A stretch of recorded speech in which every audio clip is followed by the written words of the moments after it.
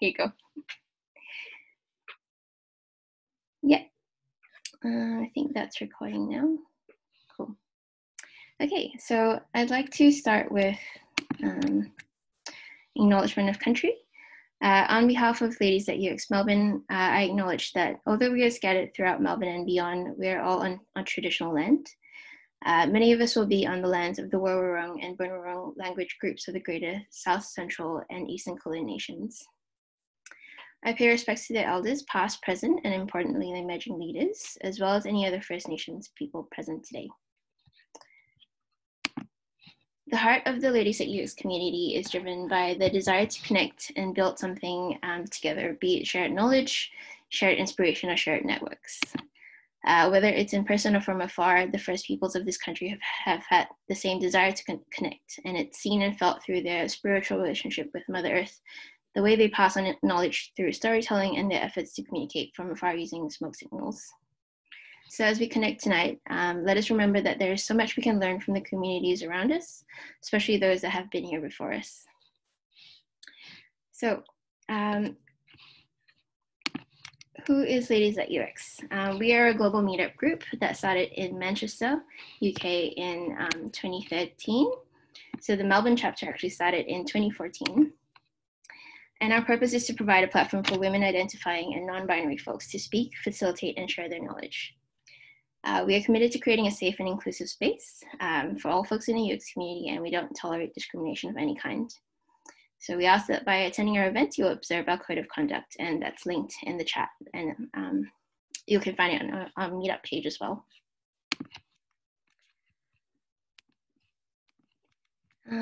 Just some housekeeping, so please keep yourself on mute if you're not speaking. Again, the session will be recorded. It is being recorded right now. That's the link to our code of conduct, and also the code for the Slido is here as well that we'll be using for questions. Thanks to our sponsors tonight, so Adobe XD and Victoria Uni. We actually have a special prize to give away from Adobe XD to the person that asked the best question tonight. So make sure you get onto Slido and ask your questions. So, designing a virtual job hunt. So I gave you a quick overview of the speakers before. So yeah, we're really excited to hear from them today. And without any further ado, I'll pass on to Berlin. Awesome. Hello, everyone. Rightio, I'm going to share my screen. Awesome. I take you can see that. Yep. Amazing. Cool. Thank you so much, Ever, and welcome to my Flash Talk, which is Networking in the New Normal. My name is Berlin, like the city, and I'm a UX designer at Belong, which is Australia's first carbon neutral telco. I am also a co-organizer with Ever here at Ladies at UX Melbourne. If you're wondering why I'm speaking about networking today, the funnest fact I can give is that my #1 Gallup strength is WOO, which stands for winning others over. Basically, I really enjoy making friends with strangers and creating a connection with people. I have in the past made friends with people on public transport and online on social media. So I recognize that it might be an extreme case and not everyone likes the idea of meeting or talking to strangers, and that's totally okay. But I'm going off an assumption here that we all understand, that networking comes with its benefits, which is why people always say, you should network, it's so good for you, and rah-de-rah. So I've looked within and analyzed my strength in relation to networking, and today I'll provide some actionable tips on how you can network remotely without feeling icky about it. So we'll cover this through 4 aspects: looking within and identifying your purpose for networking, how to approach someone you don't know online, how to set up a virtual catch-up, and what to talk about. All right, first up, looking within and identifying your purpose for networking. This is so important, and yet I find a lot of people tend to skip this because it's hard. And you know what? It's meant to be really hard.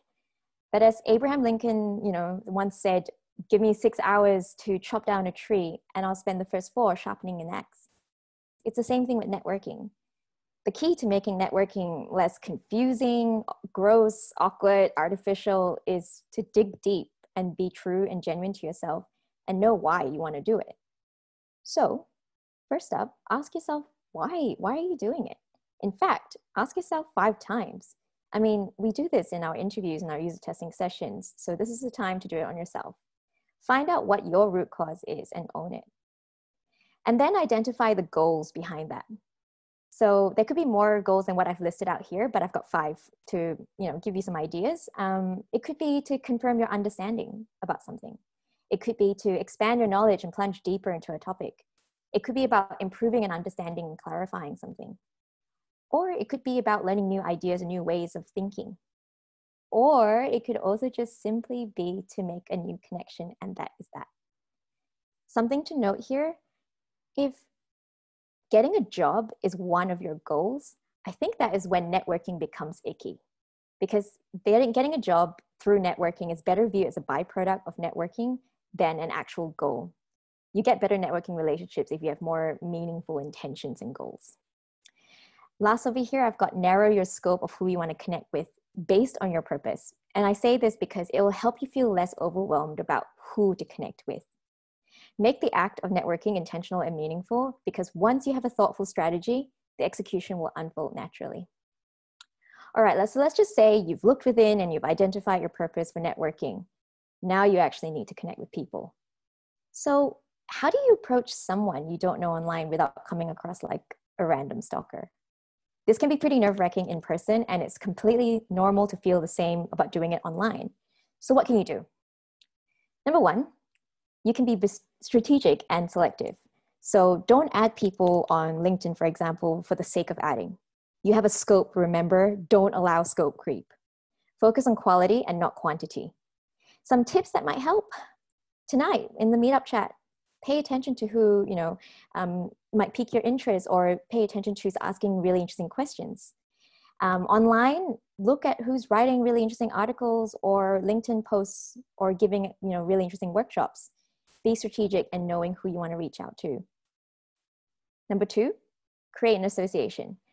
When you're reaching out to somebody, especially like on LinkedIn, and I'll refer to LinkedIn a few times on this chat, explain why you want to connect and be personable about it. If they gave a talk or wrote an article or ran a workshop, reference that. And if they didn't, that's okay. Just, mention where you've met, because we're all doing this online. It could be like, hey, it was really good to meet you last night at That UX. Anchor it down. Not only is this great for the receiver to remember who this is, but it'd be great for you in the future when you look back and think, how do we meet again? We're at the point where generic introductions on LinkedIn like, hey, I love to add you to my professional network alone just doesn't cut it anymore.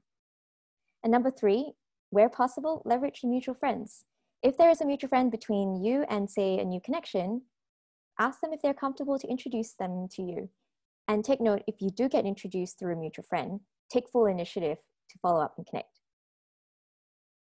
All right, so let's just say you've reached out and connected with someone. Hurrah! Now to set up a virtual catch-up.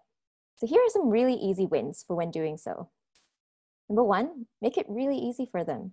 Offer a few time slots for a video call and let them pick what suits them best. Aim for about 15 to 30 minutes because people are busy and you want to show that you respect their time. Once a time has been sent, proactively send the calendar invite with the link. A day before you catch up, check in. Make sure they're still okay to meet up. Sometimes last minute changes happen and you might have to reschedule, and that's totally fine. Be on the front foot of it. So if you need to reschedule, take initiative and find another time that works. On the day of your catch up, start the session early. Be prompt. Get in maybe like 5 minutes before. Check your video, your microphone, your headphones. And another tip, have a tab open, on the same desktop with your email or LinkedIn open, depending on how you connect it with the connection, in case they are having troubles dialing in, because that can sometimes happen. You want to be on the front foot again of resorting, with a phone call or maybe another link to use. So let's say everything's going well and you and your new connection are on the video call. What do you talk about? For starters, the easiest thing to break the ice with are commonalities. And this is a strategy that's really useful with in-person conversations too. I always think back to when I was traveling pre-COVID and staying in hostels. And before anyone asks for your name, you're likely to get asked, so where are you from? Because in that context, everyone at the hostel is likely to be from somewhere else. So when you meet someone, that you don't know, look for the commonalities, common interests, common experiences, common connections. And right now, given the pandemic, working from home is that commonality between all of us. So leverage that, ask them how they're going with working from home. Next, backgrounds. The one thing we lose from in-person networking to remote networking is the ability to read nonverbal cues easily.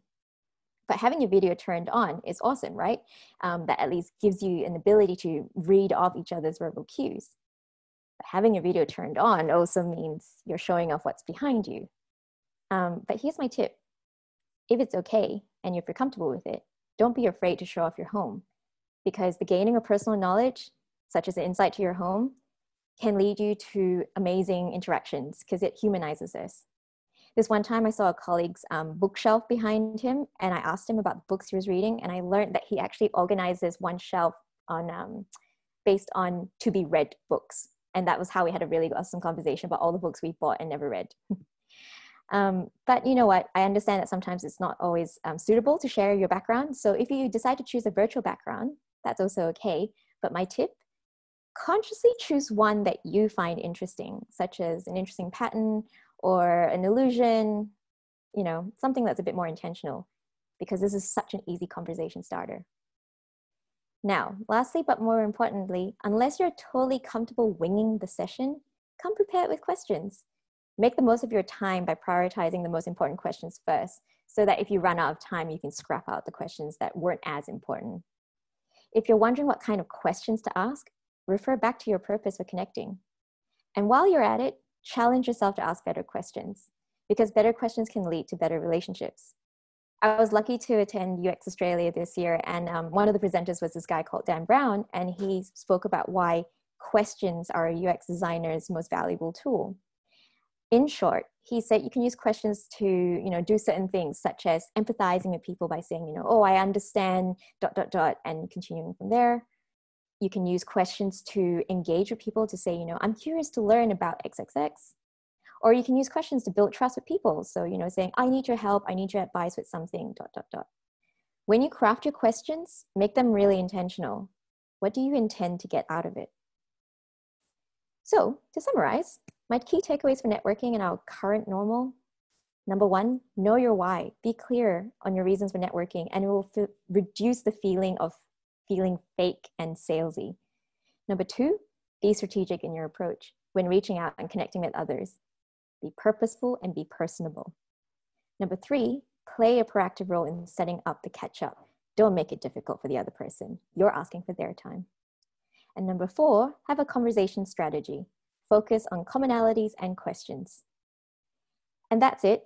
It's short and sweet, but I know I've dumped a whole bunch of things to consider in such a short amount of time. So as an extension of this talk and thought process, if you'd like to dig deeper or if you have any questions and you'd like to bounce that off with me, I've set up some time in the next 2 weeks for 15-minute powwows. So I'm going to post the link in the chat, but head over there, lock it in, and we can continue the conversation there next week. Otherwise, feel free to connect with me via email or LinkedIn and reference that we met tonight here. That's it. Thank you. Amazing. Thanks, Berlin. Great tips, and there's some good chatter in the chat as well that's happening. So thanks for that. Mon, you're next. Hi, everyone. Oh, wait, I've got to share my screen, don't I? That would help. This is always the fun part. I'm in sunny Queensland, Berlin. No, I'm just kidding. I'm actually in Melbourne. I would totally buy that, don't worry. I like to pretend that I'm in different locations with my background. It makes me feel like I'm traveling. Okay, so let's get this party started. Right.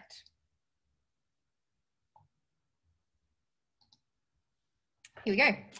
Hi everyone, I am Simone, but everyone calls me Mon, and I'm talking to you today about design portfolios best practice. So for many of us who graduated from GA or Academy XI, we were encouraged to write a portfolio as part of the course. But then all of the new grad portfolios kind of look the same and they speak to the same projects. So how do you actually stand out? And then on the flip side, the more established UX designers with years of experience, what projects are you going to focus on? And do you even actually need a portfolio? So I found this topic really interesting. I was getting some very mixed reviews about portfolios. In my more established co-workers and leads, they claimed that they didn't really see the value of portfolios and didn't have one themselves. So there you go. Yet most job ads in UX do require one as part of the application. So how do you apply without one? I figured, seeming as there were so many opinions, I would UX my talk. I sent out a survey and sat down and had a chat with a few hiring managers as well. I spoke with over 100 UX designers across Australia and Asia currently working in the space. So now a portfolio is only one aspect of the application process, as this whole talk series will attest to. So I'm going to share with you a few guidelines to help you design a portfolio that speaks to the story of your work specifically. So the best way to proceed with any project, as Berlin just mentioned, is ask good questions. So why not UX your portfolio? Make a list of companies that you would like to work for and start researching. As the hiring managers, ask the hiring managers even what they're looking for in a portfolio and make their job easier by highlighting the information that will help them get you in for an interview. Like any good product, know your user and design accordingly. Now, if you're in the middle of getting your portfolio together right now in preparation for a job, you are not alone. I am also in that camp, not looking for a job, but definitely always leave it to the last minute. And you only update your portfolio when you're applying for a new role. 40% say that it was a scary and nerve-wracking experience, and less than 50% were confident with the end result. So updating it or creating it when applying for a role can be a great motivator and a great opportunity to ask great questions to hiring managers. But it's also a highly stressful time. So let's just talk through a few things that you can do to help yourself stand out and tell the story of you. So this is my story. What is your unique story? I personally found unique as a third career. After years of broadcast radio and digital marketing, I worked across lots of different industries, music festivals, experiential events, digital art, eventually finding this incredible job where I get to draw pictures and ask questions for a living. It's brilliant. But I'm only a few years into my career. It's my background and soft skills that actually make me the UX designer that I am. So what makes you unique? What is your USP? We hear that a lot, that unique selling point. As UX designers, we are nothing if not great storytellers. So think about the story of you. If you're new to UX, what are your transferable skills? I worked as a radio announcer for many years. So I'm highly trained in interviewing techniques and presenting, which meant facilitating and presenting user research insights to my team has come rather naturally to me. But what makes you unique? What are your hobbies, your passions?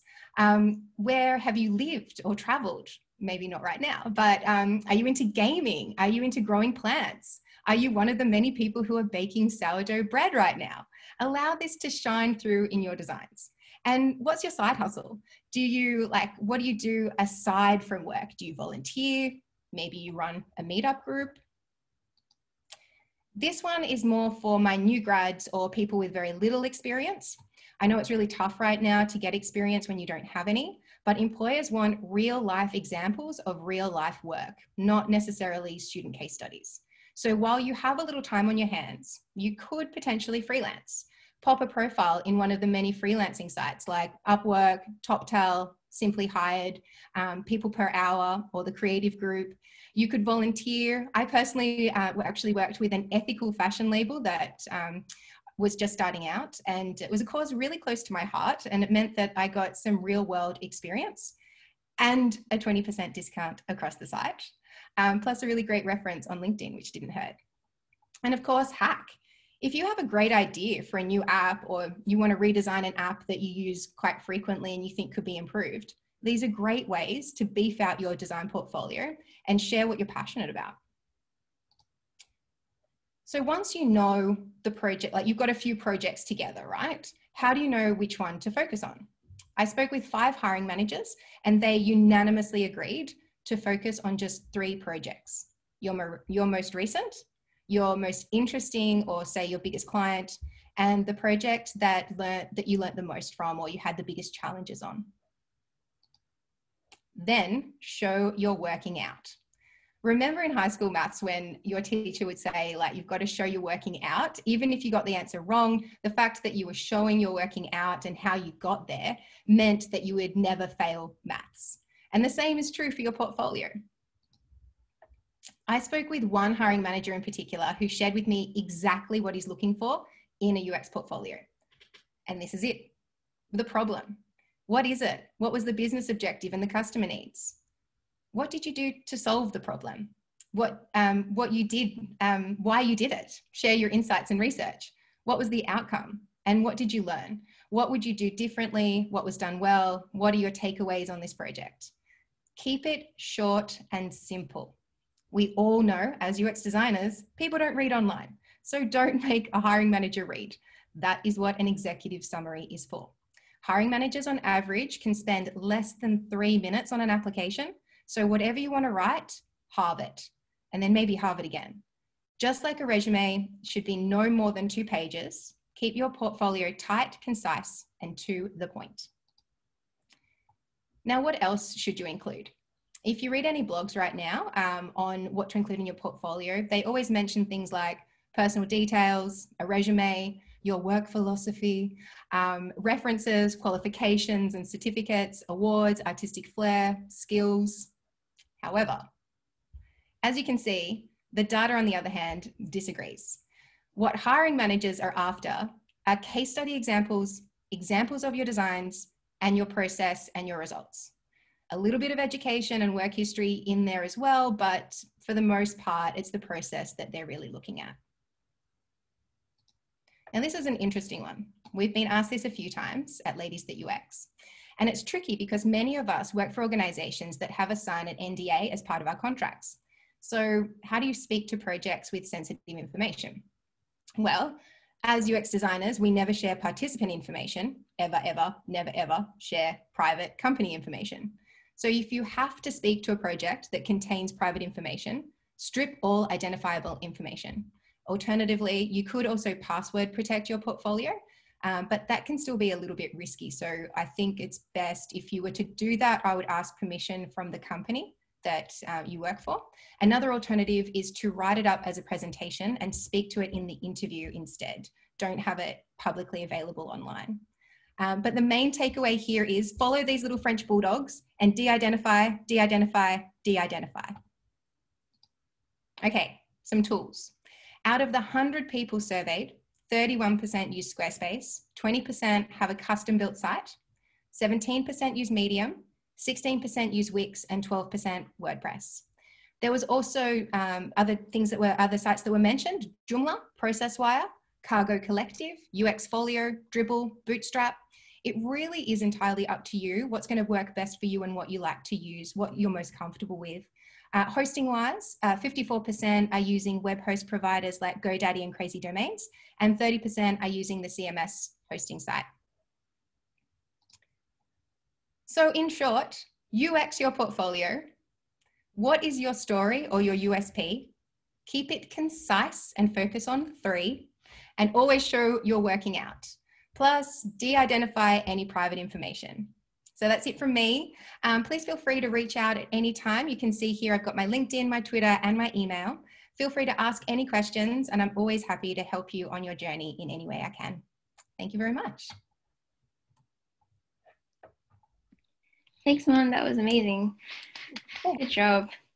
Cool. So next we have Aanchal. So while she's getting ready to share her slides, don't forget to ask questions in Slido. If you need the code again, just ping us on the chat and we'll send it through. Thanks. Can you see it? Cool. So hi everyone, I am Aanchal and I work as a product design researcher at Xero. So I love how Mon went through a lot of the UX portfolio stuff, and what I have come across a lot is how do you design a UX research portfolio? So in this talk, I'm trying to tell you a bit of a cheat sheet of like personal experiences that I've used to craft this little cheat sheet. So often I get this question, why do you really need a portfolio? The simple answer is you actually don't, because not a lot of UX research jobs actually require it. But let me tell you a story that I went through back in 2017. So I used to live in New York and I just finished my master's degree, and I was on the hunt for my first design research and innovation job. So I had this CV and had a couple of internship experience, and I thought, what else would I need, right? And so a company reached out to me and they were like, can you send us your portfolio? I thought, I don't really design anything. What do I show? And so I delivered this really weird mix of research and design portfolio work that I had done. It wasn't perfectly structured. In fact, it was far from perfectly structured. It even included a bad photograph of me with post-its and some pixelated screenshots of like a product pitch I'd done for a design innovation class. What it did not have was anything about my unique background, any detail about how I had actually conducted research, or demonstration of anything that I'd applied through my research process. Turns out I did not get a job, shocker. But I kept thinking, only if they'd given me a chance to interview, I would have been able to explain it all. So the story is that portfolios often are the stepping stone to get yourself noticed and give a chance for the person hiring to get to know you. So for me, the reality hit quite early on. And basically, it was if I wanted to stand out from the crowd, I had to design a portfolio. So basically, I'm going to walk you through some of the tips and tricks I've learned from needing to rework my portfolio multiple times, from applying for jobs in New York to Mumbai to especially recently when I moved to Melbourne last year. So number one, stop pretending to be a designer. So hiring managers in UX research don't want to see pretty pixels and nice wireframes that were designed by another designer. Too many UXers are designing to impress their peers rather than like addressing the real business problem. So stop using the designer's mockup. If you want to visualize some of your work, use diagrams, charts, or like I do, use Canva a lot to create infographics for representing my research findings. So a research portfolio is far less about the final output and more about how you actually got there. So storytelling, and I think this is like a big thing that everyone talks about, and I can't emphasize the importance of storytelling. So think of it like a movie plot, right? So I recently read this book about resonating with your user, and it was about it talked about how you go through a situation, complication, and resolution. So your hiring managers don't want to know just about the ending, right? Whatever that feature was created, but want to go on the journey with you. So leverage that. So what is the situation? So basically, what led to the research being needed? What was the business problem? This is essentially the backstory for you. And then the rising action is essentially, what approach did you take? So what kind of research did you do? Did you do interviews? Did you do a survey? Why did you choose to do that? The climax, which is often the fun part, it's not the UX wireframe. It's basically, what did you actually find? So you could include quotes without having information about the users. If you can actually, if it's not under NDA, maybe use audio and video clips, possibly even photos of like sticky notes or like how you did your Miro board. Essentially do everything you can do to humanize these findings. And the resolution, one of the things that happens is, oh, like this is the process, that's it. But what was the impact of it? What are you trying to solve? Take it back to that and tell us about the mistakes. Tell us about the incorrect assumptions that you made, which you wouldn't repeat, because we want to know about how you've actually UX'd your entire problem. The next bit. So you're not the hero. As much as you would like to think you are, you really are not. The audience is the hero, which is your hiring managers. And it is really important to jump into their shoes. So I read this quote recently. It was like, designing a portfolio without an audience in mind is like writing a love letter and addressing it to whom it may concern. I found that very interesting. So think about who you're targeting and what they'd like to know about your story. So if it's a hiring manager, they want to see your work and what kinds of value you'll add to their team.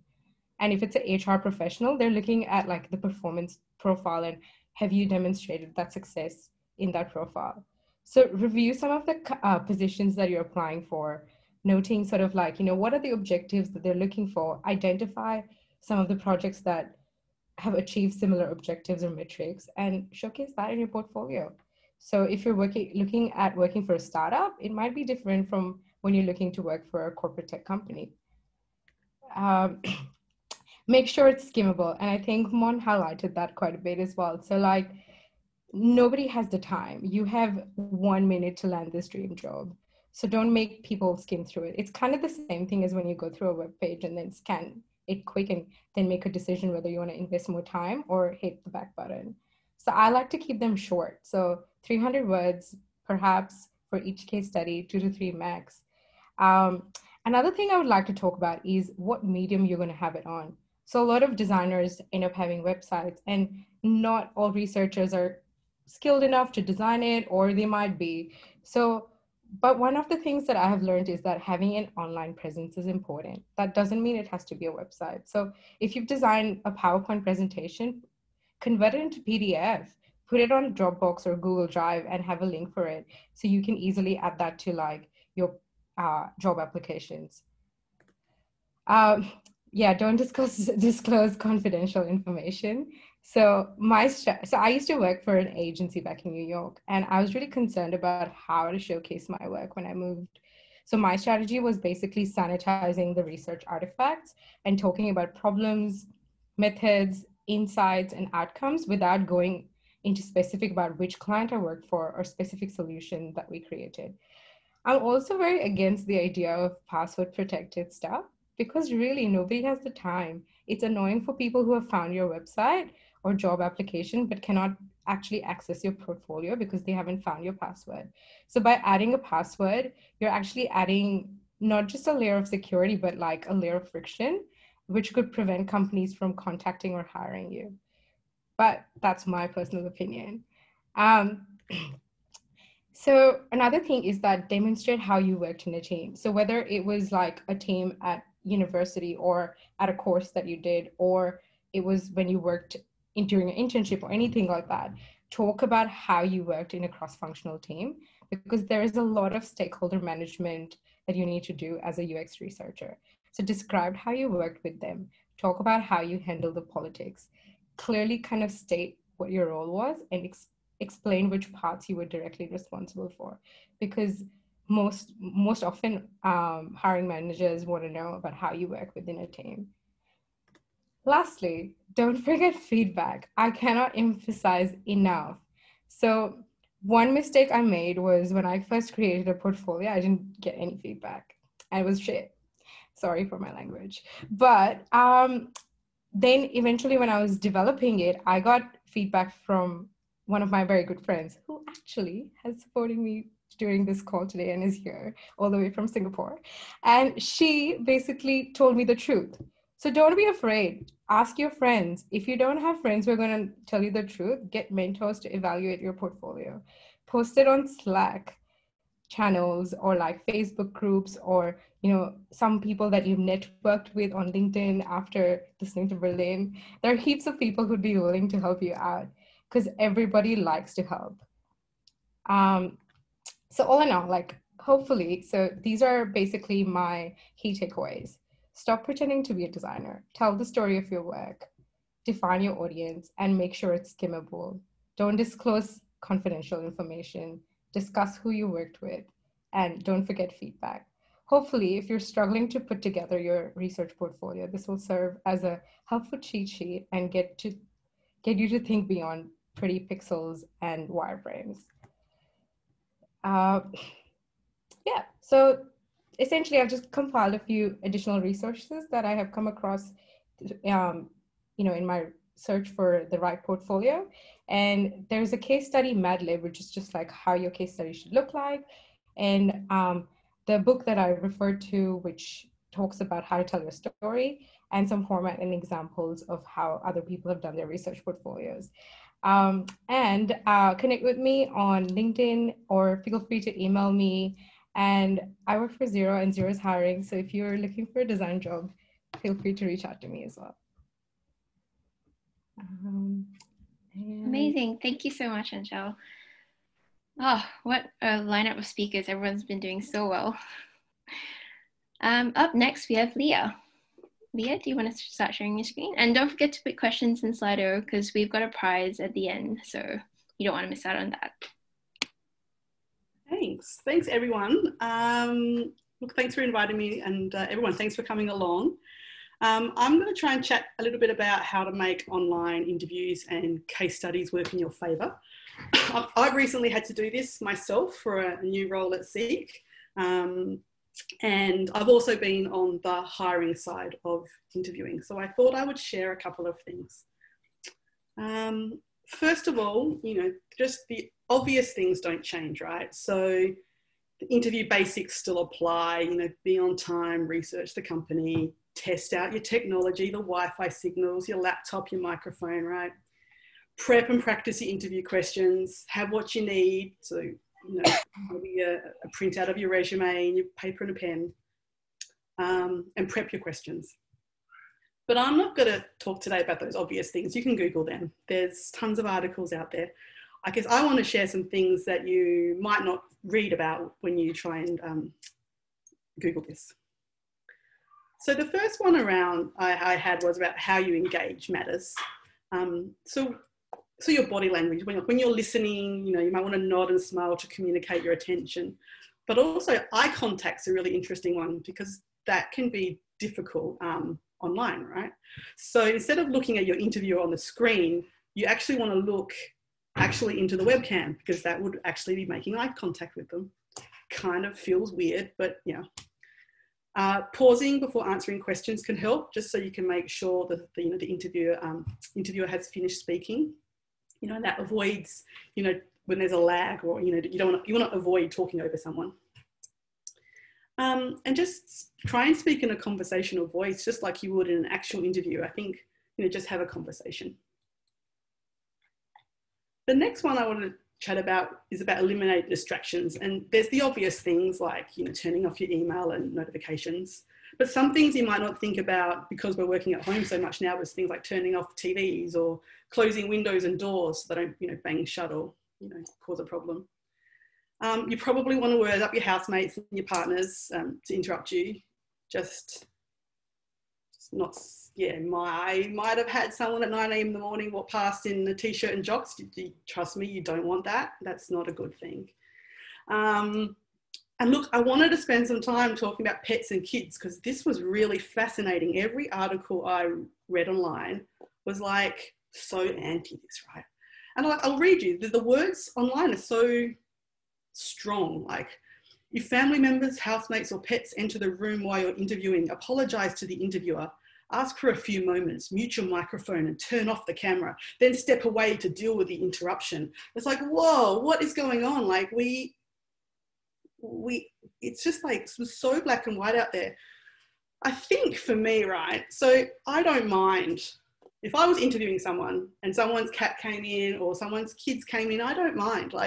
And I was actually chatting to a few of my colleagues, and actually one of my past managers said something really interesting, right? If a kid comes in, if you scold them and you get them out of the room versus they come up, they say hi, you deal with the situation and you go, wow, that tells you a lot about someone's personality, I think. And I don't think you should shut it down. But, I'm saying this from a really privileged position right now because I have a job. And I've got a feeling, though, if I look back 10 years and I was in this position, I probably wouldn't want to risk it either. But I think if I didn't get a job because a manager thought this, I probably wouldn't want to work for them anyway. So it's a really tough one. I don't think it's as harsh as what articles online say, but I guess it's got to be up to everyone to try and make the best judgment. The next one I wanted to chat about was you can take advantage of your space, right? You can make cheat sheets now, right? So as an interviewer, they can't see what they can't see, right? So you could take advantage of your space. You could put post-it notes on your computer or behind your computer on the wall. And you can't do that in real life. So the interviewer doesn't know Obviously, you don't want to overuse them too much because you will look odd, but it's something that you can work in your favour in this sort of environment. Another one was around planning for when things go wrong. And I thought this was interesting around just being able to try and get the person's phone number beforehand, because if the video cuts out, you at least can ring them and either just continue over the phone or organise to reschedule, but you can do it really quickly then and there. And the other one is probably worth prepping for some pandemic interview questions, I think, right now. People are probably, they want to see how you're handling things at the moment. So, how have you adapted to working from home? What have you found to be your greatest challenge during the pandemic? How have you handled the stress associated with it, and what have you learned about yourself? Now, case studies are a little bit different. So I've just got a couple of tips related to case studies.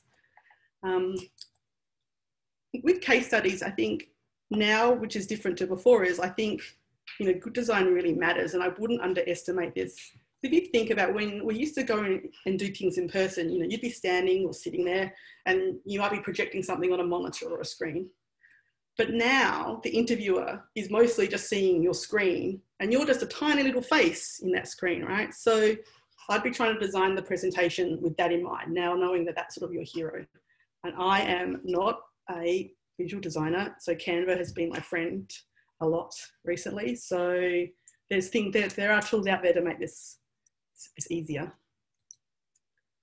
And the last one was around the user presenter notes. And you can take advantage of these because you can add notes to your slide, which you can read. And you can't do that when you're doing this in person so much. So, you wouldn't want to read these word for word, and try not to sound like a robot, but you can still make it sound like you have a conversation, but you can have those prompts there to help you through the case study, which you wouldn't normally be able to rely on. So just in summary, things that you can, I guess, think about that's different in this environment and online interviews is how you engage, eliminating those distractions, use your space to your advantage, organising that backup phone number, prepping some specific questions, really thinking about the design of your case study if you're having to present something, and take advantage of those presenter notes because that's a little thing we can do now too. So thank you all for coming along tonight. Great, thanks Liew, that was so good. I think it's nerve-wracking going for interviews, just normally having to do this in this kind of new environment. Must be a whole added level of different stress. Cool, next up we have Alexa. She's the last one tonight, so yeah, kick us off, Alexa. Thanks, Ever. Now I'm going to share my screen. Just give me a sec. Sorry, just give me a sec because my little one just came in. Sorry. Exactly what Liew was referring to before.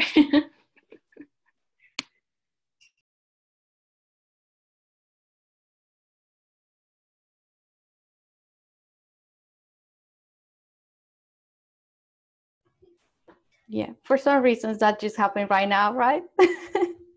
Just in time after Liew's talk. Yes, exactly.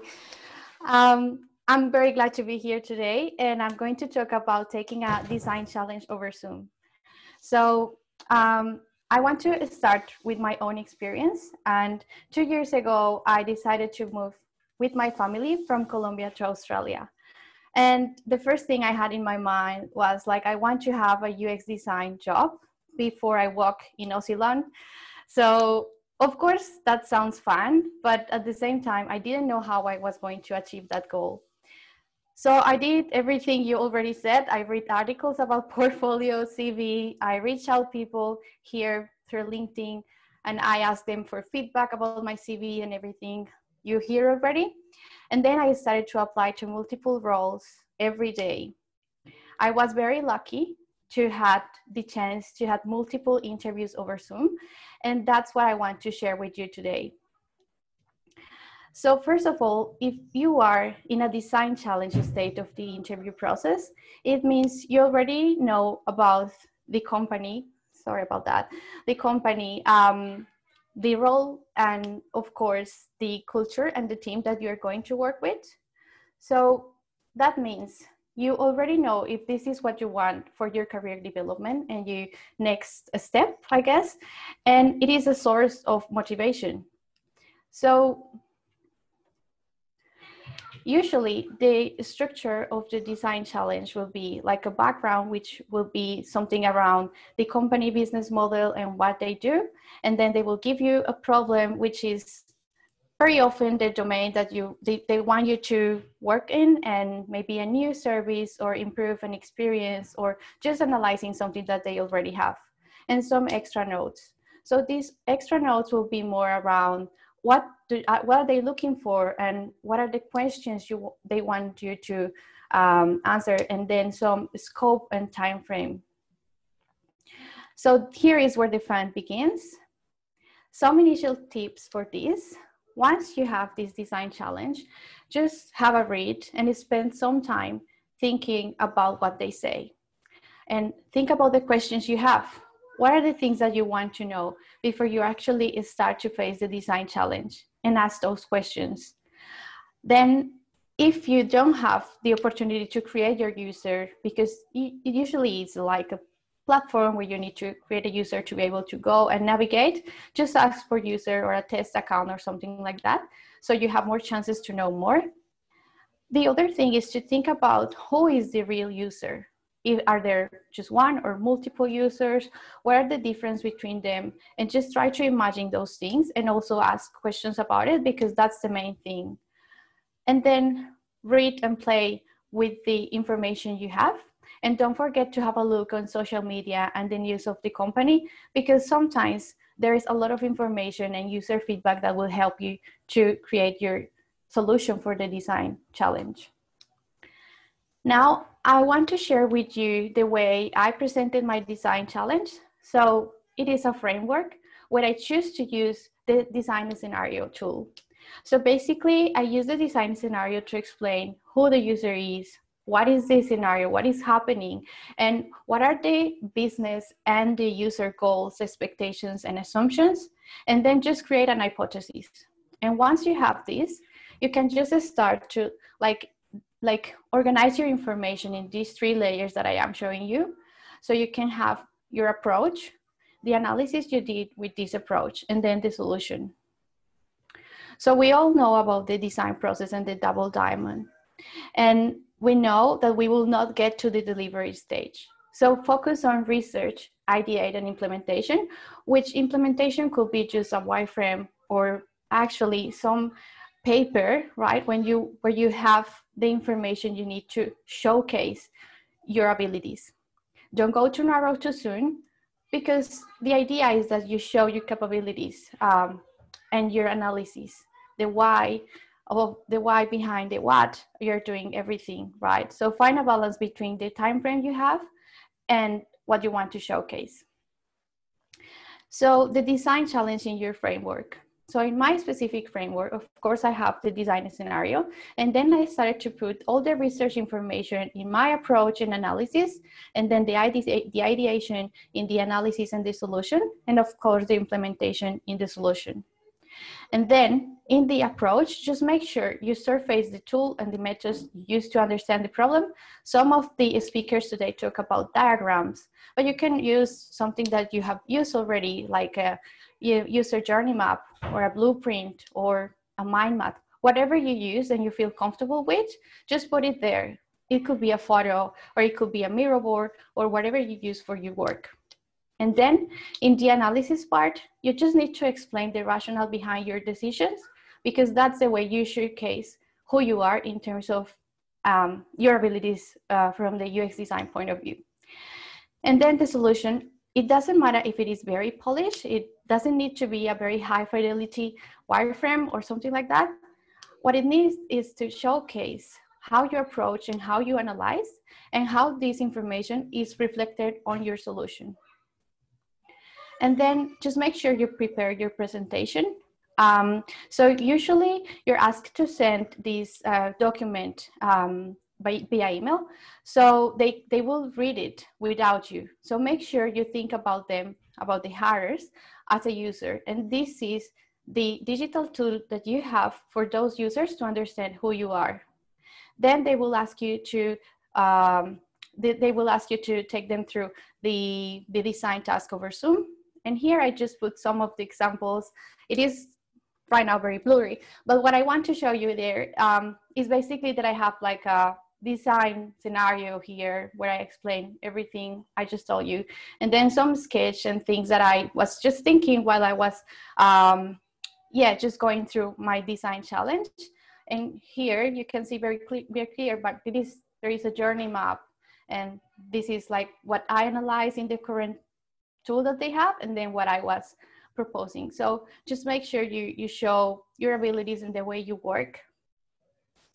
And just some tips to document your design tasks, because it has a couple of things. First, the thing you send for them to have a read when you are not with them, and then how you present the design task. So for the document, I really encourage you to highlight the process. Remember that you're showcasing your capabilities. Don't forget to be consistent with what they already have. Just make sure you reuse patterns and design elements, because that also talks about how interested you are and how much effort you put into like analyzing what they give you, right? And then just add notes and make sure you are like pointing explicitly to the point where you are recommending improvements, or just saying what do you want to change and why. And tips to present your design task over Zoom. So first, choose the format. It is very important because you need to feel comfortable with this presentation. So choose whatever it works for you, and think about this design challenge as a workshop facilitation. And think about, if you haven't done like a remote workshop before, this is a very interesting way of starting, because you need to create some strategies to keep them engaged with you. Plan ahead. You will have some time, and for sure you have different sections in your presentation, and you have maybe in mind where do you want to spend more time or less time. So make sure you make time for the things that you think are more relevant in your work, and show your process. Of course, focus on explain why, and try to don't go straight away to the design, because if you don't explain them, how do you get there? They will not understand exactly how you think, right? How you solve problems. And think about this on your favor, because as it is remote, now you can be wearing the clothes you want, you could be in the place you want to be, and just drink the tea that makes you feel comfortable. So just think about this as something that you can use in your favor to feel more confident, and just do it the best way you can. And that's it. I would like to connect with you on LinkedIn. So here are my details. Thank you. Great. Thank you, Alexa. Awesome. Wow. Thanks for all the speakers for sharing all your knowledge and tips with us today. I think that was really useful for anyone who's kind of, I guess, not even if you're looking for a job right now, but in the future as well. We're going to take a quick break to set up for questions, but so come back in about 2 minutes, and we're going to use Slido. So I'm just going to go back to sharing my screen. Yeah, so we've got a few questions in there, but now's a good time to grab a refill and come back in 2 minutes.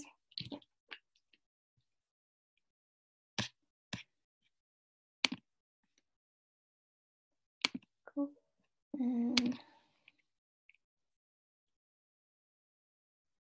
I'm gonna play some lounge music while we wait.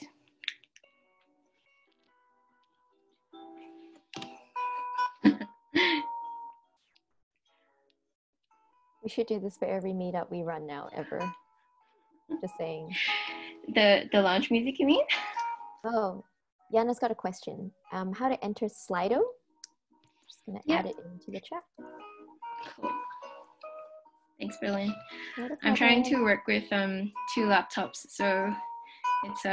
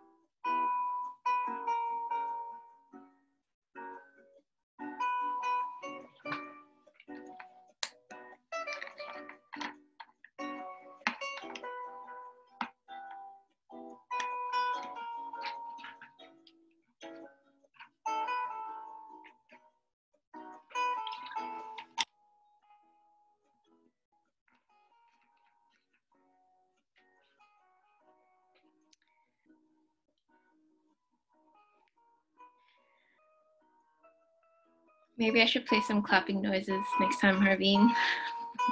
Well, I mean, I could clap myself. Like, come on. I can join What am I you. doing?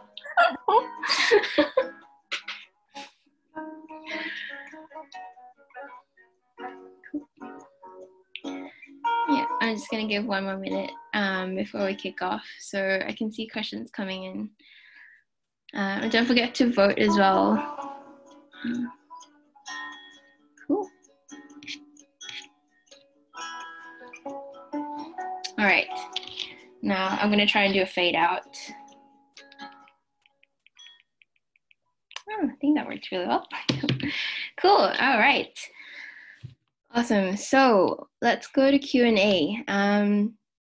The first one is a question for Aanchal. Can we see examples of good UX research portfolios? Oh, tough one straight away. Yeah, very tough. Mine's really bad. I think you had some resources in your slide before, so maybe we can share that later. But I guess if you had a top one, off the top of your head, do you recall any that would be a good one to look at? I don't recall a single one, but yeah, that's I fine. think there's been different elements of different portfolios that I have liked, and I don't want to jump into another question, but I just thought that was very relevant. But I think it's just you should find elements from different portfolios and get inspired by them. There's no I don't know if there's one person who has perfected it. Yeah. So I'm not going to jump into the question. Don't worry. No, I mean, that's great advice because everyone's experience will be different as well. So awesome. Let's move on to the next one. For a case, this is from Monica. For case studies for our portfolios, is it best to write it and publish on Medium or write it on your portfolio, and why? I think you can do both. You can publish it as a case study on Medium, which means that because Medium's like a social media sort of page in a way. So I've posted a few of my case studies on Medium, and then places like the UX, there was like a UX page that started to like push my articles out. So I think that's really useful. But I would also probably like take screenshots of that and put that onto your private site. I would never recommend, we're sort of talking about like minimizing effort for hiring managers. So I would never recommend like another link or pushing somebody to have to go and find more information. Like put it in front of them as much as you possibly can and keep it super brief. Cool. Thanks, Mon. Does anyone else have anything else to add to that?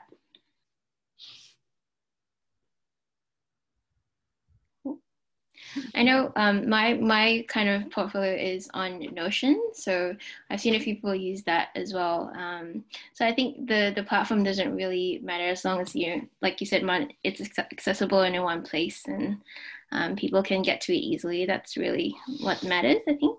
Yeah, I think Mon as well. Like if you've got already some articles on Medium that, like you say, you don't want to have a resume portfolio with like 3 links and 3 articles.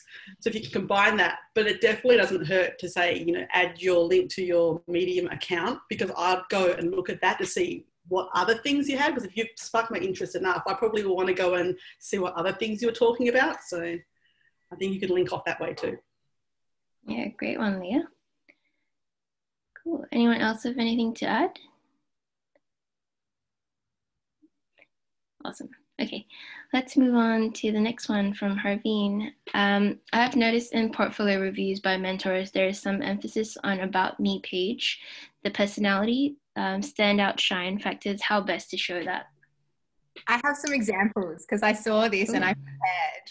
So actually part of my UXing my talk, I got people to send me great portfolios that they got a lot of interest, like they got a lot of enjoyment out of, and why. And I've got 3 here I wanted to just show you. Now, I don't know about the About Me page. I think that's kind of unnecessary. I feel like your personality would shine through from the designs, not necessarily a full About You page. You can have an About Me page, but I just want to show you what I'm talking to. So I'm just going to share my screen. Yeah, do it, Mom. Actually, sorry. Yes. Okay, cool. So this one is my favorite. Look at how fun this is. Okay, maybe do I need to make this bigger? Or is that okay? Yeah, right. Oh, look at Peggy Way. She's not a unicorn. She's a unique corn. So this is showing her personality. You can see the color. Again, she's focused on 3 projects, 1, 2, 3, and then you can view the case study, and then she's got some more work there as well if you would like to. And then look at this, let's connect. Wonderful. So I love this one. Vedran as well. I love this one. Like, this is really showing like Vedran's personality, his artistic flair. And you can see here the sort of the color, the font, all of these things are going to show you what your person, like sort of about yourself and about that personality. So it's not necessarily I'm a UX designer and this is my process. Like I showed you before, my little squiggly lines, of how I got to UX shows a bit of my personality on my portfolio. And then this is another sort of different design. Again, nice clean lines, lots of white space. And again, 1, 2, 3 projects. Notice how we've all got this consistency happening here. A little bit of, there's an About Me as well. So it's not something you can't do for sure. But yeah, I would limit too much copy, but see, that's nice. Nice and easy to see who the person is, a little bit about themselves. I wouldn't worry too much. I feel like you should, like, if you're really looking at your unique selling points, like your history, what you're about, what are your passions, what are you interested in, just write it all down, put on some Post-it notes. We love Post-it notes. And then start to collate like who you are and what you're about, and let that shine through in your designs. Like Peggy with her corn. Hilarious. I love it. So I guess you're referring to more like infusing it throughout your whole portfolio as opposed to like having it on a specific thing. Does anyone else have to share, maybe Aanchal, Liew, or yeah? I have something. I think like one of the things I do agree is that you need to kind of visualize it, because don't put too much information. But when I remember a couple of years back, just 2 years back, but I came across this portfolio where someone had included FAQs. And I actually almost like, I got inspired by that and added it to my portfolio for a bit. And so the whole idea was that they wanted to, if someone wanted to know more about them, so just like frequently like interview questions that you asked, they just wrote a little blurb about each question. So that's a good way to sort of be like, oh, what, specific questions that are answered. So it was something like, how do you work collaboratively with developers as a UX designer? And the person had a little blurb about how that happens. And just some of the tools that you use, or I can't quite remember exact details, but I think the FAQ sort of format was an interesting way to talk about who you are rather than just a cookie cutter About Me page. I would also add something to Aanchal's point, which is to what Mon said about looking at what your USP is, put it together, and then like what Mon did, put it in front of hiring managers, right? Like get their feedback, because there's no one right way. So Mon showed 3 examples using websites, which is totally fine. And mine is not a website. So I couldn't get away with just an empty page. So I've played around with it, but I put it in front of different hiring managers to say, is this all right? And I got feedback to, you know, cut out this, cut out that, also finding out why I did what. So unfortunately, there's no cookie cutter answer for this, but if you have a gut feel of what you want to put in, go with it and then get feedback, because you'll never know until you actually get feedback. Great point, Berlin. I think it can be daunting to approach people, to especially hiring managers, just to ask for feedback. But you know, you've done it, so. Oh, big point there. It is daunting to reach out to hiring managers. That's not a lie, but like that's the reason why something like networking is so powerful. I know some people think, networking, I don't want to do it. But networking is the thing that makes those kind of reaching out to someone when you actually need their assistance less difficult. And you can't make it instant. You know, it feels more fake when it's too instant. So it is a long game, a long-term game. But I reached out to a lot of hiring managers because I befriended them way, way, way long time ago before I was even putting it down in a portfolio. So it does pay back in dividends. Just, you know, it takes a bit of time. Berlin, you made me think of something, Berlin. Like, so, like, if you don't know any hiring managers, like, it's just going and randomly searching LinkedIn for managers and then asking them for help, probably, well, it might not work, right? So it might. But one of the other things that you made me just think of then is if you know friends who are working in the field, like, if Mon came up to me and said, hey, Leah, I actually got this friend who's just trying to, like, fine-tune the portfolio. They're not really getting much hits. Do you mind having a look at it?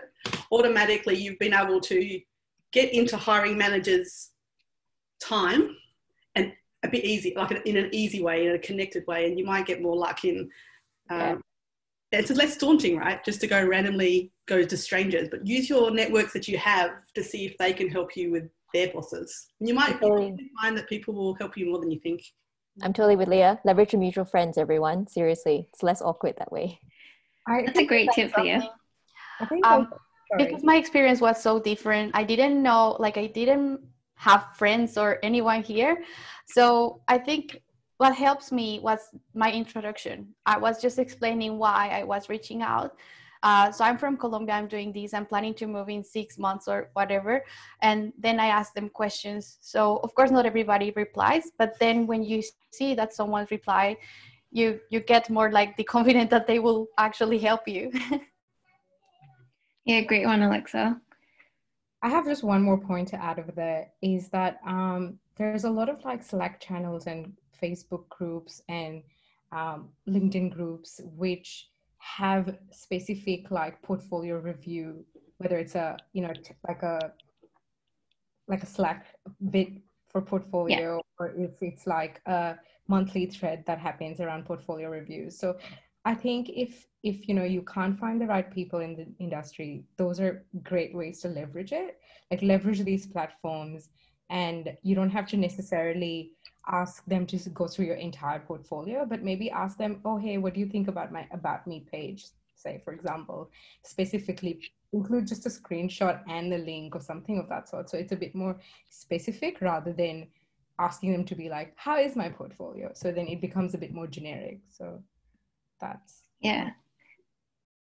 Good one, Aanchal. Like, be specific about what kind of feedback you're looking for.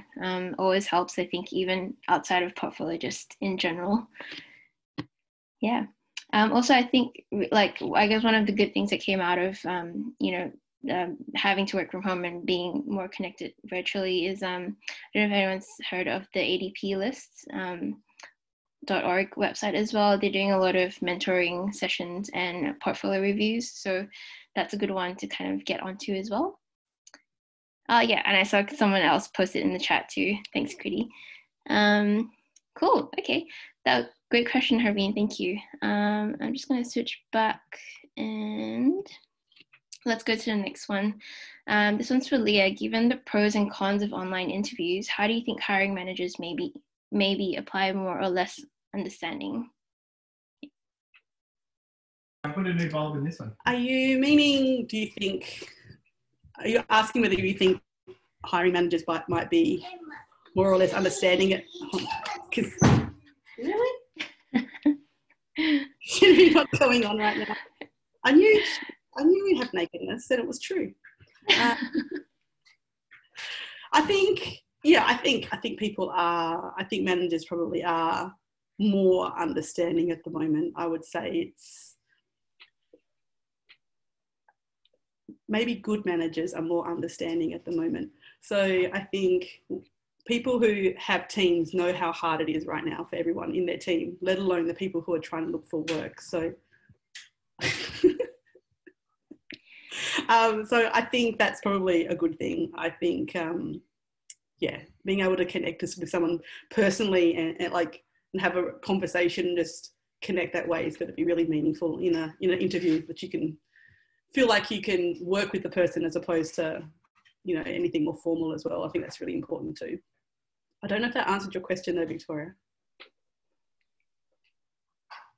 Yeah, feel free to unmute yourself, Victoria, if you wanted to expand more on it, but I guess that's a tough question. Sorry, no, yeah, it does. I just, being someone who's in the kind of job hunt at the minute, it's reassuring to hear that. Thank you. No worries. Awesome. Cool, thanks, Leah and Victoria. Next one's from Anna. I've just started my job hunt as a UX designer and super excited and nervous. Welcome, Anna. What are some tips to stay productive, motivated, and mentally healthy? So does anyone want to kick off that question? I'd love to, if that's okay. Yeah, go. I'm a big fan of peer support groups. I know it sounds really formal, but what really it is just having a group of friends that sometimes your friends are not on the same level with you when it comes to your career development, and that's totally okay. Like my high school friends and I, we don't really talk about careers, we talk about silly things, right? And that's okay.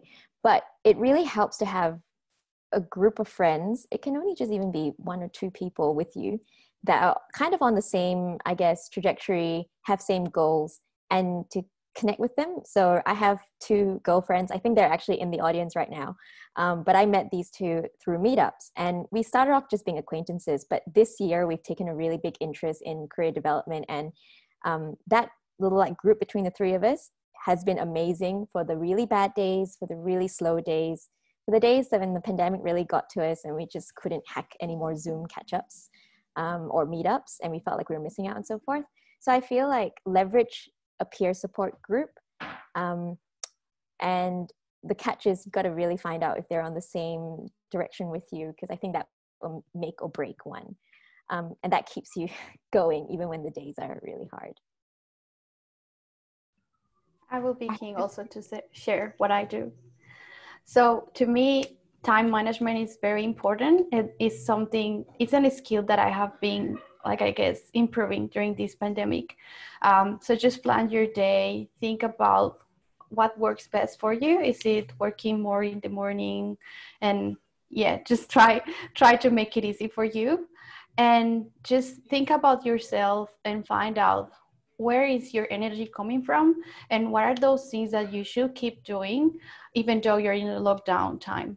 So if it is doing some exercise or meditation or just catch up with your friends or have a beer on Friday, whatever it is, just keep doing that, because that's the source of your energy. And that's what has been helping me during this lockdown, to be productive and healthy. Yeah, I'd like to add on to Alexa's point about being productive and balanced. So lots and lots of meditation. I do so much meditation right now just to try and chill, and getting out there and being active, but also being productive. So similar to, because you are new to UX, getting some real life experiences. So maybe a bit of freelancing projects, or having a look at that website that that idea that you wanted to update an app or whatever it is. Have a couple of projects that you're working towards to have some real life experience that you can speak to when you do get those interviews, because it will eventually happen. You will have those interviews, and now is just a great time for you to prep and prepare and, do all the Zoom meetings, connect with all of us. You've got all of our details. We're happy to help you in the process as well. And just know that you're supported, and it will happen. Hey, Mon, just to add a lens to this, I think it's okay for people to not be productive. Like, I think it's a really good time to be kind on yourself. There's less jobs out there. There's more people who possibly aren't working. It's a super hard time on whether you have families with kids, whether you live by yourself, and all this sort of stuff, right? So I think, you know, do what you can for sure, but I think it's important to not, I guess, beat yourself up if you're not kind of doing what you think you need to do or what you try and expect of yourself. I think it beats, just to reassure you that a lot of people are, this is, well, it's unprecedented times, isn't it? So it's, yeah, I just wanted to add that. So if you are feeling like you're not being productive, I think you're not alone, and I don't think you need to push too hard sometimes. Just, you know, give yourself a break as well. Yeah, I love that. And I think something that I will add really quickly before we move on is Alexa brought up something that was quite unique, in that it's okay to not be productive when things are really difficult, like right now. But Alexa brought up a point, which is having a kind of a routine or a schedule does kick you out of bed at like 8 o'clock in the morning, which kind of does make you feel a bit productive, but at least having that routine does stimulate some momentum. But if you get out of bed and do everything right and you still don't feel great, it's okay. Life will move on. And just to Leah's point, be kind on yourself. But routine does help keep you mentally sane. Awesome points, everyone. I think it sounds like, you know, like you kind of just have to do what's best for you. If that means being really productive or that means taking time off, I think we're all just kind of following our own kind of ways of coping, I guess. So thanks for sharing, everyone. So I just want to quickly go to some questions that were in the chat that were missed. So it was in the chat, not in Slido. So I'm going to go to that quickly. There's a question from Ray about being an introvert and having to network. Is there a key, I guess this is one for you, Berlin, like, is there a key point that helped you get started networking as an introvert? I think a good way to view this, I know the extrovert introvert argument has been brought up in networking. The way I look at it is, if you identify yourself as primarily introverted and you think this is really hard, networking can be viewed as a skill, like something you can learn. Like I said, there are conversation strategies, right? So like, I know it sounds really like not natural, but the more you practice it, the more it begins to feel natural. So it's a skill. Whereas for a lot of extroverted people, I would assume it will feel more natural to them. So I think maybe look at it that way. Think of it as a skill that maybe right now you don't feel so comfortable with and you need to get better with it. That's one way to look at it. But I myself am more of an extroverted, so I recognize my answer may be a bit biased. So in terms of having a trigger, I never really had a trigger. I've been making friends with randos my whole life. So I just recognize that not everyone's like this. So, you know, but yeah, if you have more questions, hit me up. Or we can chat more. Thanks, Berlin. Does anyone else have anything to add about, I guess, networking as an introvert?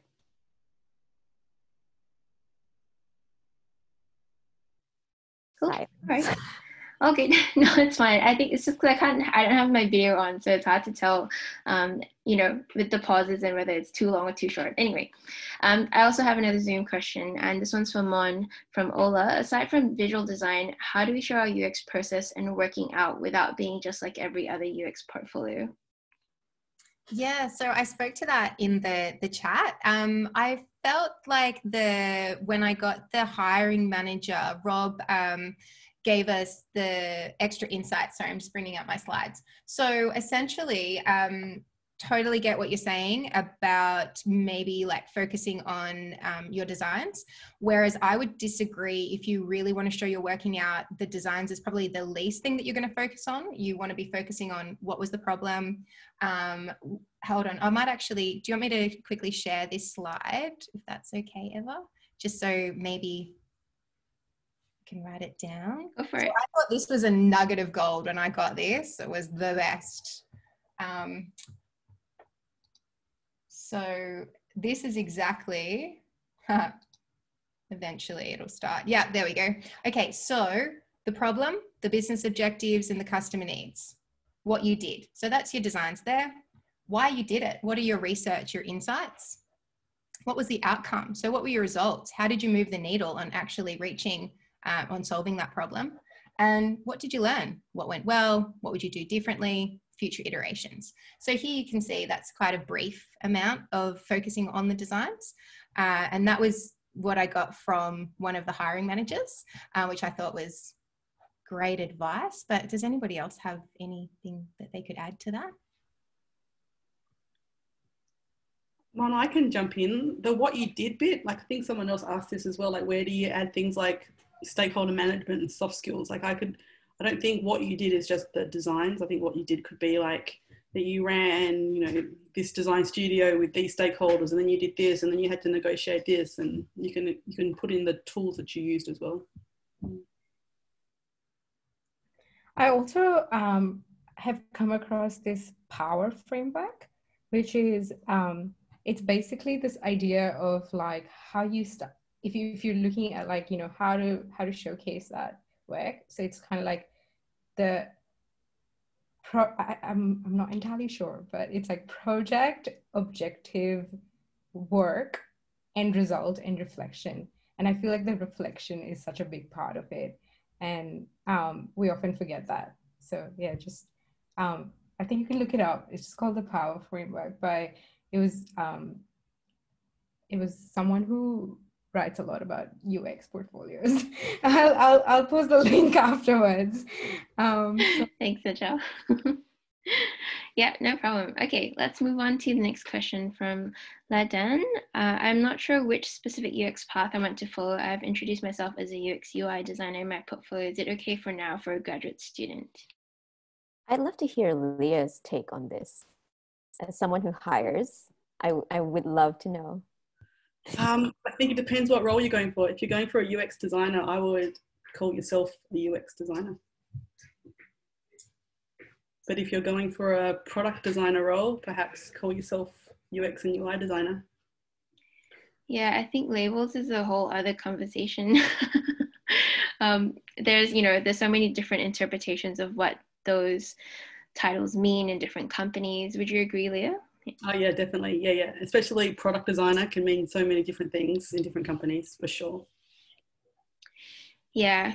So I guess UI kind of flags that you're doing interface design. So you need to have more of a design background or a visual design background to be able to do that. Yeah. Hope that answered your question.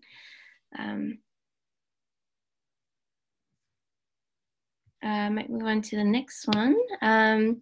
So how to stay persistent with a job search when there hasn't been much response? Oh. Does anyone want to take that one on? I think it's kind of, yeah, cool. You can talk about it, Ever, I think, as well. No, I was going to say it was similar to a question that we had earlier, but yeah, go for it, Aanchal.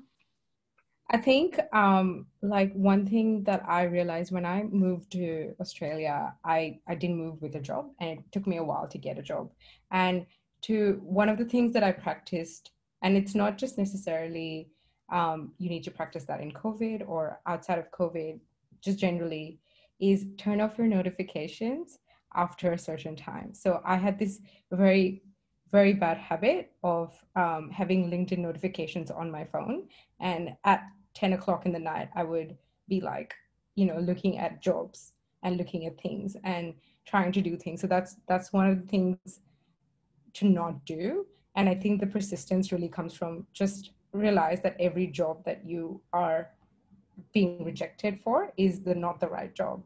I think every time people think of rejection as, oh, there's something wrong with me. No, it's probably that was not the right fit. And when you find the right fit, it's going to be perfect. Yeah, that's it. Awesome. Thanks, Aanchal. Does anyone else want to chip in with that? I think like not having, again, I'm speaking on this from someone who has a job, so I don't know the feeling of the person who's written this question.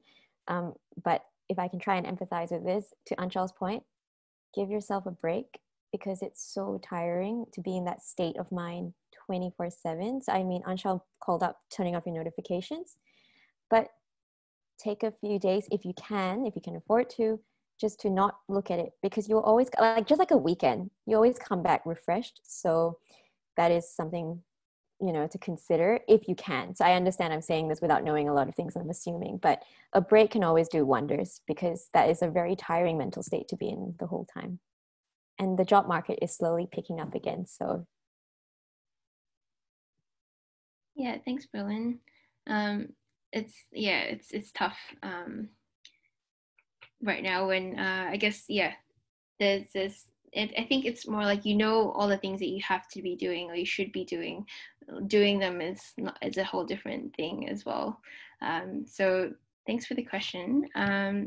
Sorry, before you move to the next one. Oh yeah, sure. Mm-hmm. I think a good tip, and when you feel like confident to ask, it would be maybe to ask for feedback.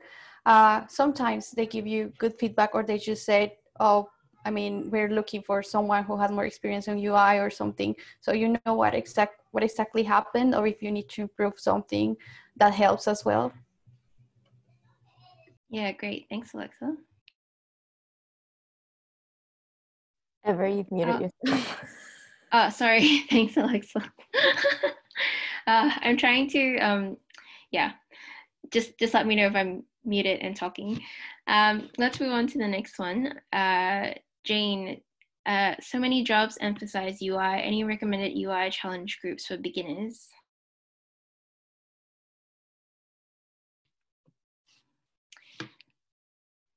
How do we tackle this? Oh, this is really interesting. There are a few groups that I know of. I can't recall what they are, but I guess groups? Like newsletter groups or email groups. Oh, Ken's has just posted in chat. UI challenges on Dribbble. Oh, amazing! Thank you. I don't have the chat open, so I can't see that. But yeah, if anyone has any, I see a few coming in as well. Daily UI. So thanks for answering the question for us. Yeah, please help us out. Feel free to share any knowledge that you have. Knowledge sharing is tops. Awesome. Okay, let's move on to Monica. So I'm just conscious of time as well. So it's 7:35. We're meant to, I guess, wrap up soon.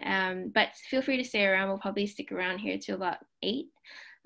So I'll just keep going through the questions. But if you have a specific question that you want to see answered, make sure you vote, because that brings it to the top of the page. So I'll go on to Monica's. Any advice on how to break the can't get a job because of no commercial experience, but I can't get commercial experience because I can't get a position cycle? Yeah, I think that in saying this, definitely take Lie's advice. I think that was really great advice. Just take it slow right now. But if you do have a little bit of motivation and you want to get that experience, there are freelancing sites. There are, like I mentioned before, I worked with a company that I was really interested in, which was an ethical clothing label. I know there's so many volunteer opportunities at the moment. Check out Seek Volunteer, little plug there, so that you can see some other volunteer opportunities too. I know that I've reached out to cool companies that I really liked, like that I wanted to potentially work for, but they didn't really have a budget. So I did some free work for them. I'm not advocating working for free, but just to get a little bit of experience up and to beef out your portfolio. And one thing I saw, which I thought was really cool, was a friend of mine actually redesigned a couple of apps that they used all the time, which is a really lightweight way to sort of see how the company has done the UX process and then sort of adapt or iterate on that and where they would probably take it. And I know that they got, that was really impressive to hiring managers, and they were hired pretty quickly because of that. So there's sort of like that freelancing, there's volunteering, and then, hack your own. I have one more to add over there. So like when I was applying for jobs, when I graduated, I just had university work or like something from my internship. And I was really keen on working with this one company. So what I did was take an aspect of what they do and create a case study based on that. So just like redesigning it. But if you tailor it to like one of the companies that you're really, really keen on working on, it seems a bit more tailored, and you also end up having a great case study for your portfolio. So that's a good way to do it. Awesome. Someone asked me this question on LinkedIn as well. In terms of like, if you're going down the volunteer path, Volley is a really good website to look at projects, because then I guess the problem with doing conceptual work is that you don't have the constraints that you get in a real life business. So yeah, if you're doing like volunteering for not-for-profit, you're not really getting paid, but if you can, if you're in a position that allows you to do that, then Volley is a good resource to have.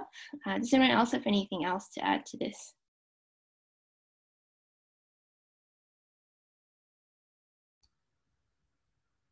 Okay, great.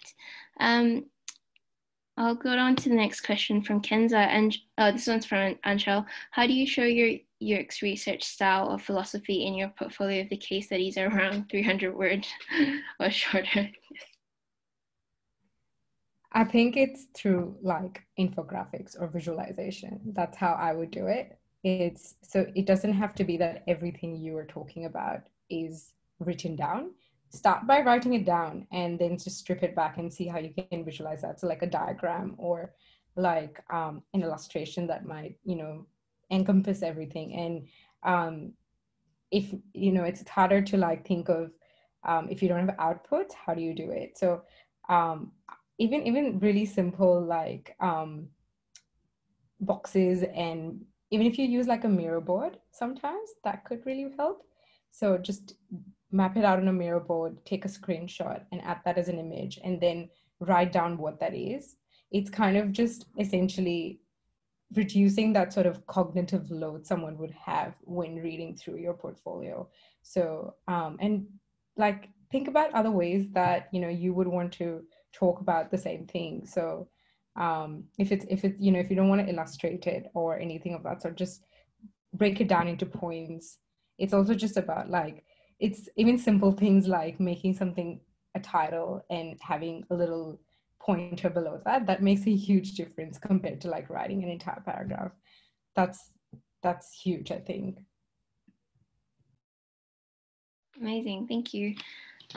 We also have another question from Kenza. Do you think that 3 case studies are enough for senior designers, and how would you translate your design knowledge and soft skills like stakeholder management? Well, yeah, I spoke to 5 hiring managers and they really pushed that 3 was enough. For a senior designer though, I'm not sure. Liew, what do you think about this one? I don't want to read more than 3. No. I'm not going to read 3. Like I've got like how many minutes? No. I think I'm flippant, but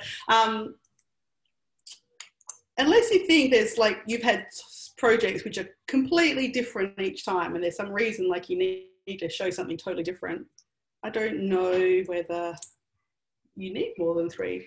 I think from a senior designer perspective, I think also I can kind of get a combination of things like from your case studies, what's your process, like how long you've been in the industry for, where you've been working, how long have you stayed in jobs as well. Like there's probably a few things sort of stick together from a senior designer perspective.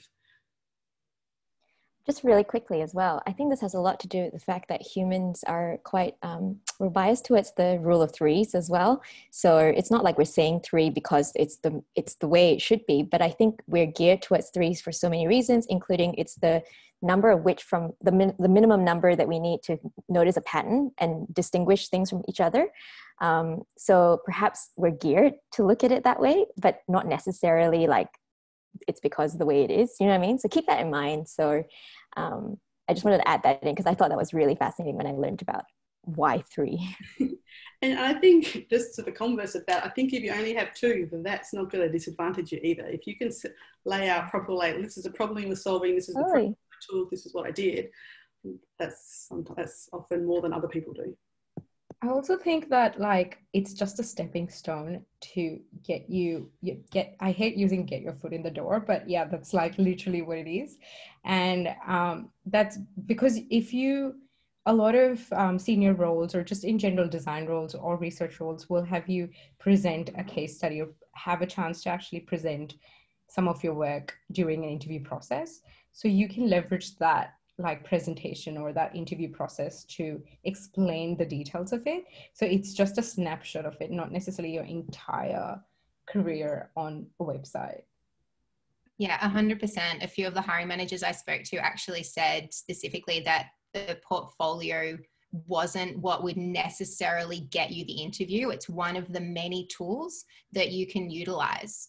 But it's not the whole thing. So it's your resume, it's, you know, your experience, it's how you probably even present yourself. There's many, many elements to it. Like we discussed today, networking all the way through to the design challenge and interviewing online. Ooh, one more thing to add. Sorry, so many ideas. Aanchal brought this up, and to Mon's point, your portfolio is not the only thing that may guarantee you an interview. So other things other than what Mon just mentioned, another thing that does get into consideration, I've heard, because I spoke to a few hiring managers too when I was doing my portfolio, was what Aanchal mentioned, which is you need to have an online presence. And now let's just say you don't have an online portfolio.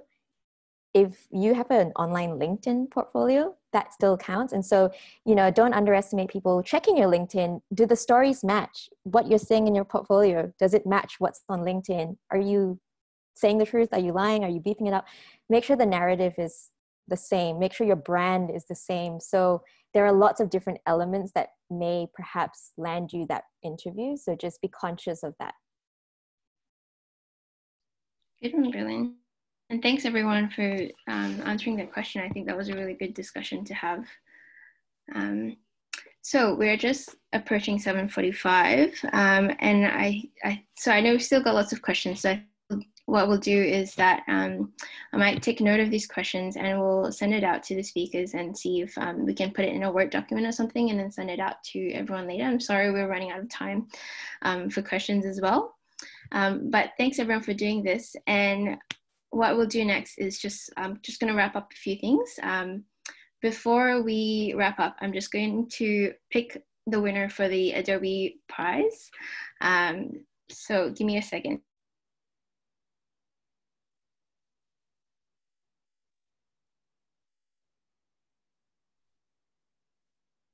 We need that chill again. Forgive my technical issues again. I don't know what happened to my slides. Oh, here they are. Okay, cool. Let me just share again. Okay, this is fun. So, okay. The winner for the prize is Harveen. I hope you're still here.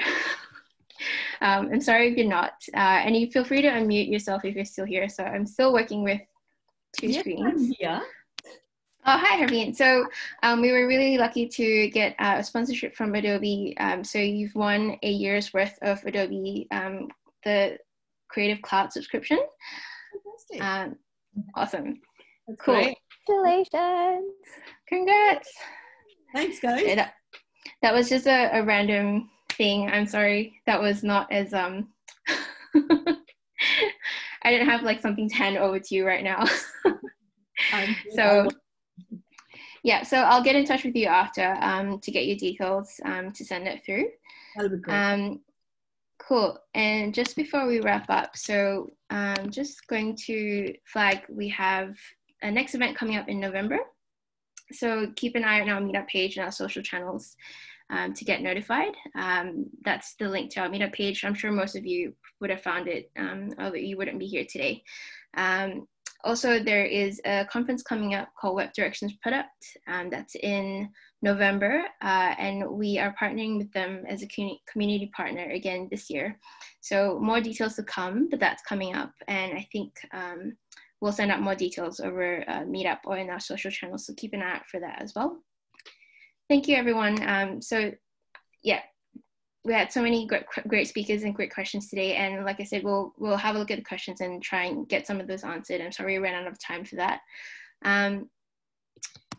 Ever, can you yes. do us a favor? Could you hop back to the slide that has all the speakers? We just had someone in the chat, one if I was asking. There you go. I just did. I promise. I asked you. Thank you. I need to work out how to use multiple screens. Be kind to yourself, girlfriend. You did great. Thanks. Well, thanks everyone for joining us. So if you don't have anything else coming up in the chat. So yeah, cool. Thanks everyone. Enjoy the rest of your night and we'll see you at the next meetup. Thanks, everyone. Thank you. Bye-bye. Thanks. Just gonna stop the recording. Ooh.